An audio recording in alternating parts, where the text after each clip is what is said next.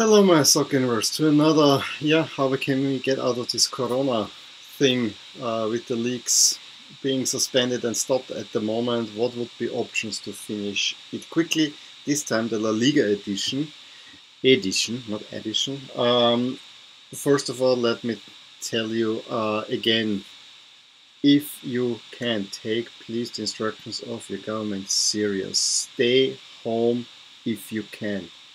Uh, if you have a job to do and it's vital for you, I mean, in Austria, only vital jobs, meaning anything to do with groceries,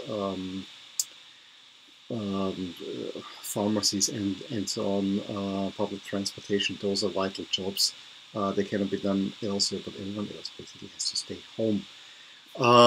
Also, let me say that while to me soccer is important, and I have, and all sports kind of, whatever I'm working is kind of connected to that. So, being closely related in my job with the betting industry. But to be honest, the most important thing is that we all get healthy. So whatever I'm talking about now here is also contingent on the realization that getting a soccer league started again is not the most imminent thing that we need to do. We first have to see everyone healthy. Do we get through this crisis? Can we take into account, how can we avoid a potential second wave breaking out, and all those kind of considerations that I think many have not on their mind at the moment. So those are things. Will a health system work properly? Can we avoid downfall as in Italy and so on? So these things are definitely more important than getting a soccer league started. I also think that before any soccer leagues are starting and before we allow fans into the stadiums, we need to be clear that there are what are new ways that we can have mass gatherings and avoid the spread of a virus. I think that's vital. And the other thing is, first we need to get our daily lives back running. Seriously, I mean, the economy is taking a big hit. Yes, soccer clubs are part of this economy, but as I said, any entertainment side or whatever is maybe not the most prevalent thing to get starting up again. I'm not much in favor of the current Austrian government. I have to say they're handling it rather well. And they said it rightly, step by step we have to increase it. The other thing is, and that might be now depressing news, a German virologist said, given all the spread, and we don't know how it spreads and whether there will be second wave, it's not realistic to think that our leagues will start up in May again.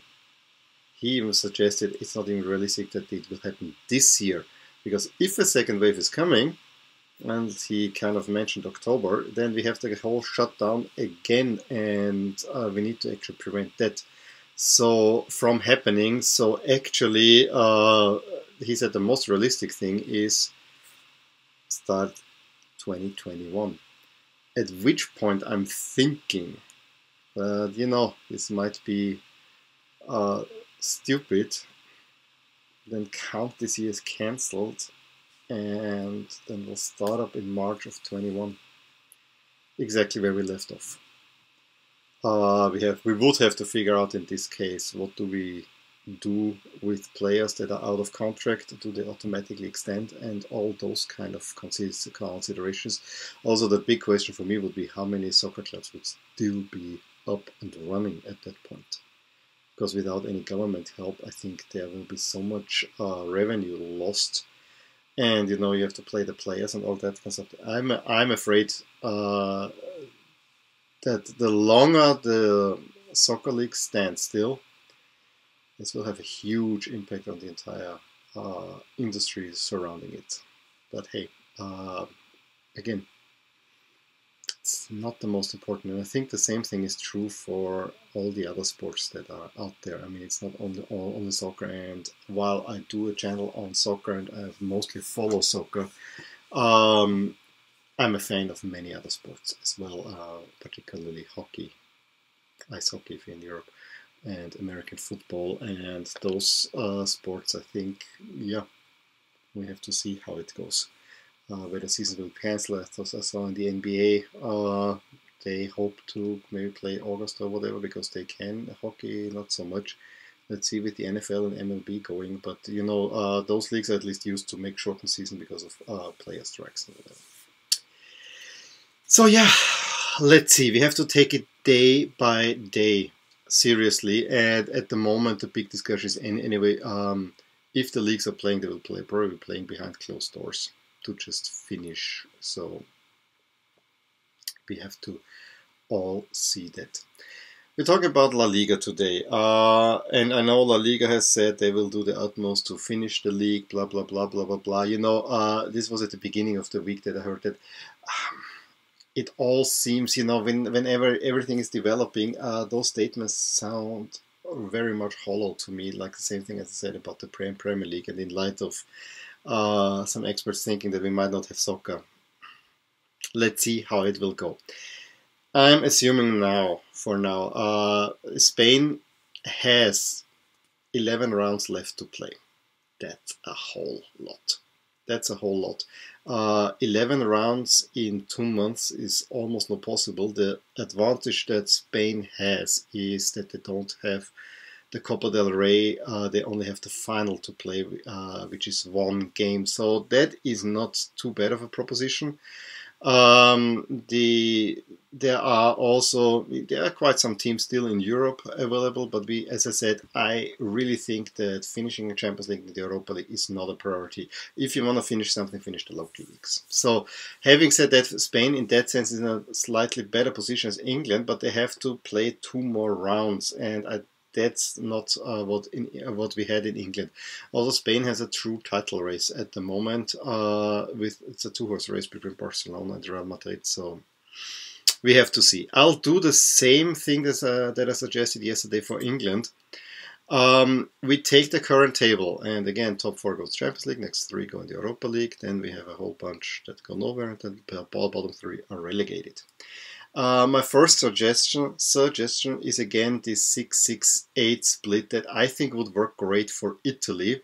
And again, Italy is in such a mess that we don't even know if they will be able to start it up all that soon, but who knows. But yeah, let's say 6-6-8. In this case, I'm splitting, and I'm only counting the matches between the top 6, the next 6, and the bottom 8.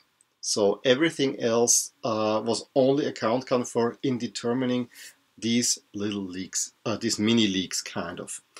And as we can see, this also reduces the games quite considerably for most of these. And let's order them now within these leagues. And we see that in the top league, we would have done the Real Madrid clear, 3 points clear with 2 matches to play, and Barcelona has 2 matches to play. So 1 win for Real Madrid would seal their title. That's a little bit too short to be honest. And as said it yesterday, this might be a last resort. To be honest. Also, what I don't like is Real Sociedad in this case has 6 games played only, so they would have to play 4 more games. They have also the Spanish Cup final, and Bilbao, their opponents, also would have 3 more games plus the Cup final. So that's kind of a little bit unfair.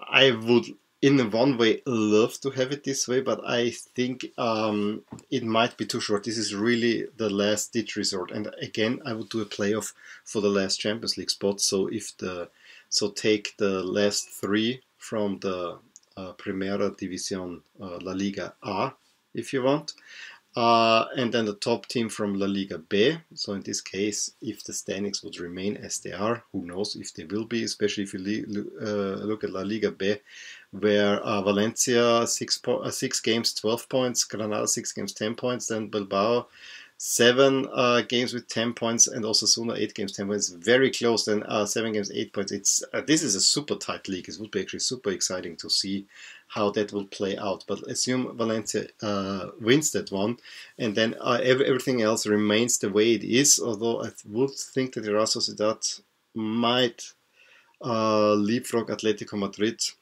but let's keep it the way it is now. Then we would have Atletico play Valencia at home, and Real Sociedad Getafe at home, and then the winner plays a home game for the highest seed will play a home game. Again, you can play neutral venue however you like.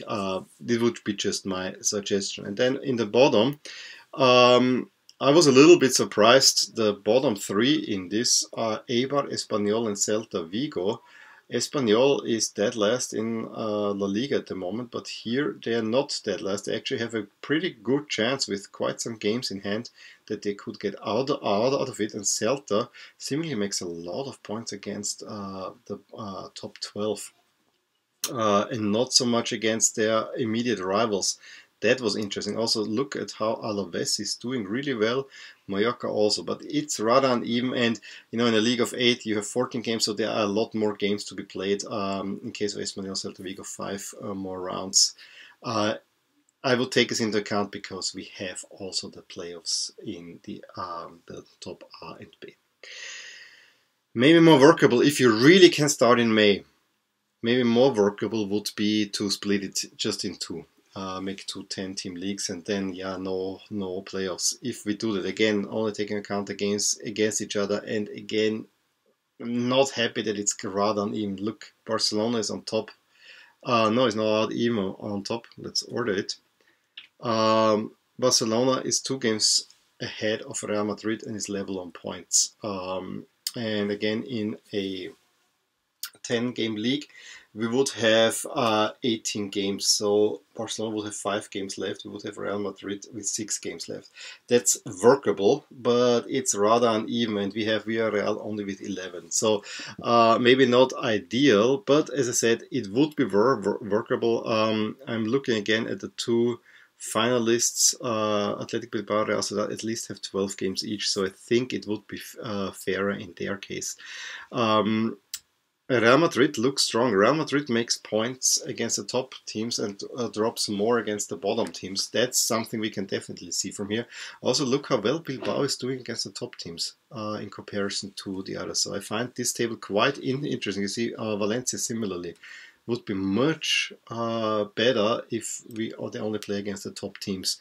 On the bottom, again, we have Vigo and Espanyol on the bottom. Leganés would be in there, but again, Espanyol has 1 game less than Leganés and Vigo even 2 games less. So this is also super tight. It would be a very, very tight race towards the bottom there. So yeah, this is my suggestion on how we could continue La Liga. I think, given that we have the May scenario, the second, that 2 leagues of 10 are the more realistic ones because there's a little bit more to play. Again, you could split and then either keep the points that they have, which I don't think would be quite fair. Maybe half the points. I don't know.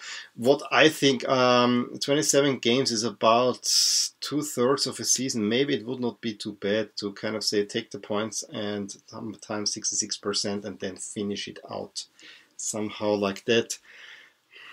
I think it is fairest. It's absolutely fairest to take what has been played into account and then play it out and know the tables are uneven. This is that's the big drawback, that some teams would have more to play. But I think you could put these makeup games in the midweek somehow, and with some smart scheduling you could get by that. Again, the first suggestion with 668 might be a little bit too short, but if there's really not much time, I think that should be the plan B. The one with the 10 leagues, I think, is workable. I would not think that you can put 11 rounds in 2 months. But let's see about that. So we will talk maybe that when we talk about the French league. The French soccer president Legre has suggested, let's postpone everything with all the contracts and that we finish until July 15th, if not July 30th. All has to be seen. Let me know if you had any ideas of how the leagues could finish with a more compact schedule, or how you think the leagues should finish, if at all. What would be your solution or your preferred solution? Give me a thumbs up if you enjoyed this video, subscribe to my channel if you want to see more videos like these, and I will talk to you soon. Bye.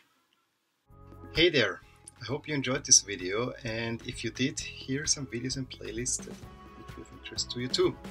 Also, please consider subscribing to my channel, as it will keep you updated with all things that are rotating in my soccer universe. With that, I wish you a wonderful day. Bye.